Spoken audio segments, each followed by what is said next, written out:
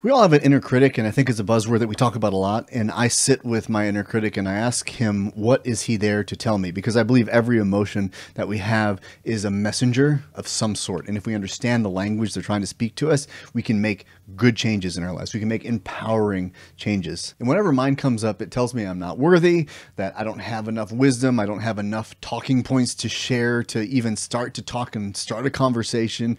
It tells me that I am boring. It tells me everything I need to know so that I don't take a risk in my life. And as I sat with those voices, I realized what it was doing was it was trying to protect me. My inner critic is trying to protect me from getting out there and experiencing something negative, something called shame. So my inner critic's job, well-meaning as it is to shame me so that nobody else can do it. I've already shamed myself, so nothing you can say can hurt me because I'm already armored up. I'm a piece of crap. Got it. Nothing you can say is going to make me feel it because I know, I agree with you. Self-deprecation is a wonderful armor, isn't it?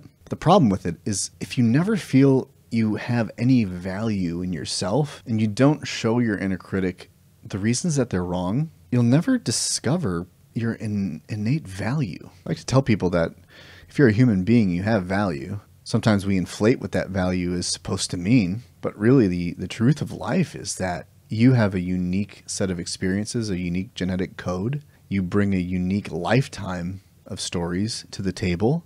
And if you learn to extract the value from it, and that simply is authentically looking at it and hearing your own stories and understanding what they mean to you now and what they meant to you then, well, then you have some power. Like I said, it doesn't mean ascending to the greatest heights of running a country. It just means showing up more fully in relationship.